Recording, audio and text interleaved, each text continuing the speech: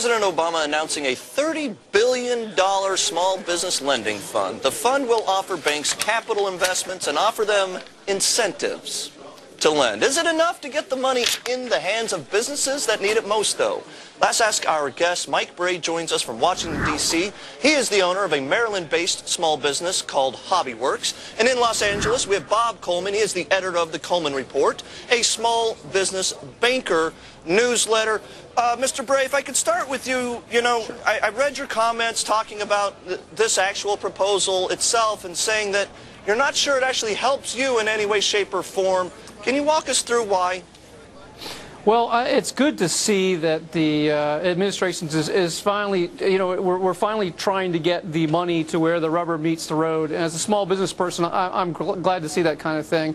But some of the things, the tax credit in particular, I don't see that really helping. I mean, that's great windfall if you're already going to hire somebody new, but it's certainly not enough to push somebody over the edge and make them hire somebody if they weren't planning to before.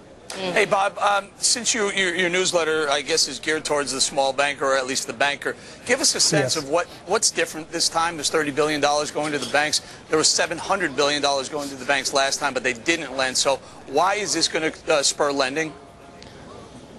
Well, the big difference is the $700 billion with the B was geared for Wall Street, and not a lot of that trickled down to the community banks. This is going to trickle down to the community banks. The community bankers who I talk to, most of them support it, and the nice thing about it, those who don't like it, they don't have to opt in. So exactly what Mike was saying, where the rubber meets the road. I hate to do this, but could you just explain what's different about this? I mean, isn't there a better interest rate that the bankers pay if they in fact loan the money out? The incentive.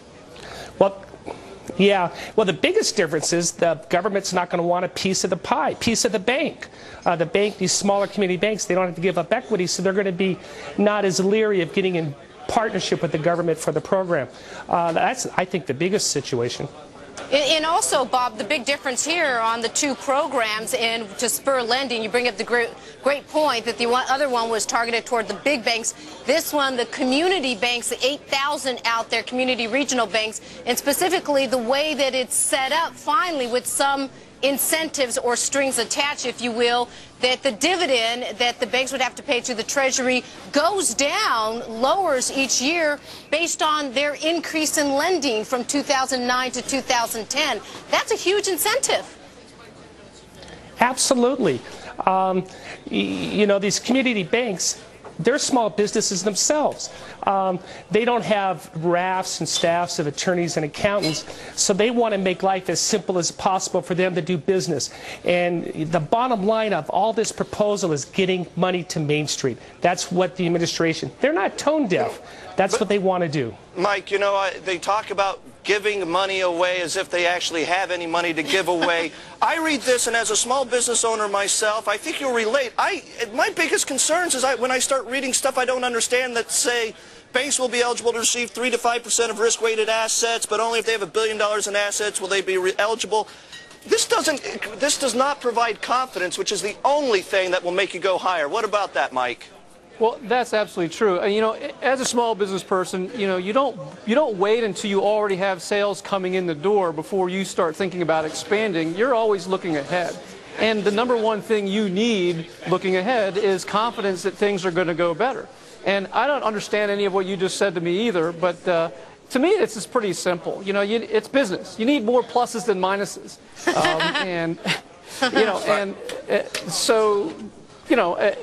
It's great to see them getting the money in the hands of the community banks. I actually deal with a small community bank. I know these people for a long, long time, and they know what kind of business person I am, and so I think that's a great thing. I think it's very unfortunate we spent $700 billion to put them out and we didn't tie any strings to the TARP 700. This is at least tied to it. I just hate the fact, Bob, I'll let you comment on this, the fact that it's coming from TARP. You have about 30 seconds. Coming from TARP repayment. This is like a slush fund for, the administration saying, hey, this is a good place to throw $30 billion. Boy, that's unfortunate, and I hate to be the TARP apologist, and I really hate to see that they targeting this from TARP. That's political, and I understand the political side of it, but the bottom line is we have to help Main Street, and if they want to say it's from TARP, historically, small business has been a bipartisan issue on the Hill. And I understand if they're going to take it from TARP, that's going to be an issue, and that's a problem. Cut their taxes instead, Mike. That's where they should have started.